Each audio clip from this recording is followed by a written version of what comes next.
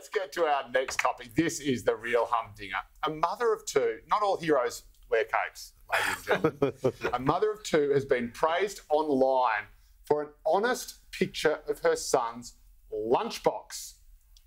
Devoid of the latest wellness and dietary trends, the lunchbox featured a simple sandwich and a pear, as well as a Mammy rice snack sticks. I can't believe that this is... Well, I can believe, I'm not judging. This is the most amazing news story I ever had. It is a description, it is a picture of a lunchbox and the description of what is in the lunchbox. And the mum who then posted this picture of a lunchbox is now being hailed as a hero. Todd Hayward, 30 seconds. I want you to blame this lunchbox or whatever it is on the left.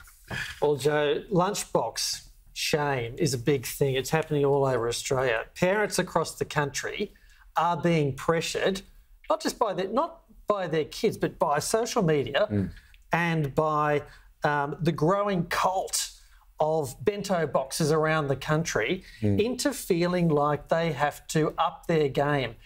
Again, by omission, the left really should be saying, well, you know, you're free.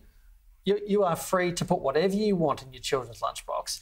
And if that is an incredibly dangerous... And your time is up. I noticed, though, it only took 30 seconds for you to insert the casually racist term bento box.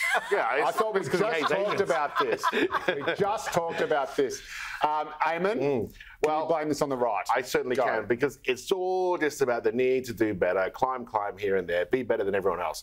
I got to say, what shocked me about this story is, as a father of four, three of whom have been through school and the lunchbox phase, they look like a perfectly good lunchbox to me. I've made many of them and I would have been happy with that. That's right. I just wondered, what's the fruit doing in there? I don't know. That's going to come back. That's next level. I'm like, fruit. I wish I thought of that. What did happen to space food sticks, by the way? So, Susie, I want to ask you, you are the only young and cool member of this panel. You do not have children, as far as we're aware. As far as I'm aware. Did you see this and just go, right, that's it, I am never having kids ever in my whole life? No, Joe, I saw it and said, that looks like my lunch.